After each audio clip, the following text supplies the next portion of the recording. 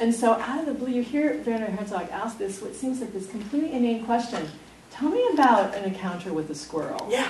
And you're like, what? You That's know? the front movie. And within like 3 minutes, the minister is in tears because he's connecting. He tells a story about how he drove down this golf cart and he almost ran over this family of squirrels and he stopped and he was able to save a life. And then of course he connects that he can't do that, right? He can't save the executed.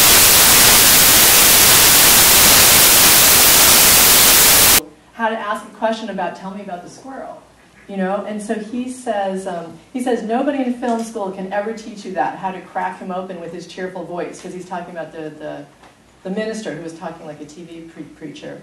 He says, when you're a director of movies, you better know the heart of men and know how to very quickly look into the deepest recesses of his soul.